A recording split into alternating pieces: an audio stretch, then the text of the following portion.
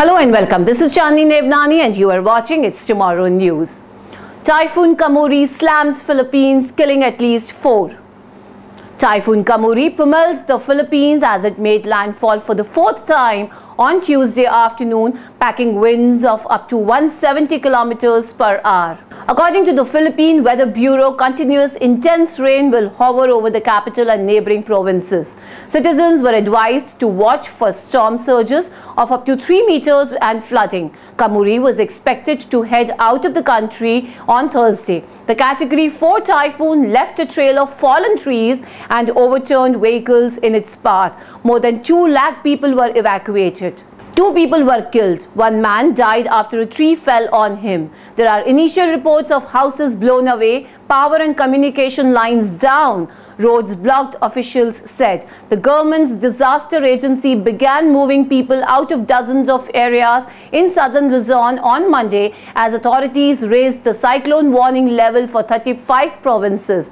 People in the path of the typhoon were warned to be on alert for landslides, storm surges and floods amid strong winds and heavy rains.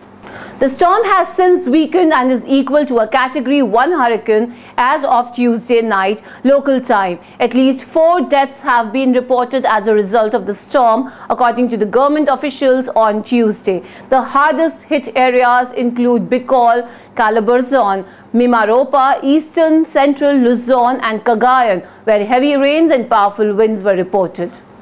These winds toppled trees and power lines across Bicol region, including Sorsogon province, where Kammuri made its initial landfall. More than 5 lakh people were told to evacuate in advance of the storm, which also forced closures of schools and businesses in the hardest hit areas on Tuesday.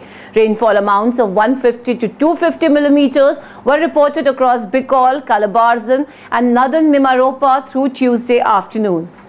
Ahead of the storm's arrival, officials made the decision to close Manila International Airport beginning at 11 a.m. on Tuesday local time. As conditions improved, the airport reopened on Tuesday evening. Manila avoided the worst of Kammuri's impacts. However, the region still reported 25 to 75 millimeters of rainfall, with locally higher amounts to the south and east of the city. Strong winds lashed the city from Tuesday afternoon into Tuesday evening. That's all for now. For more news updates, stay tuned with us. It's Tomorrow News, Neighbouring. For more weather updates, do like, share and subscribe our channel.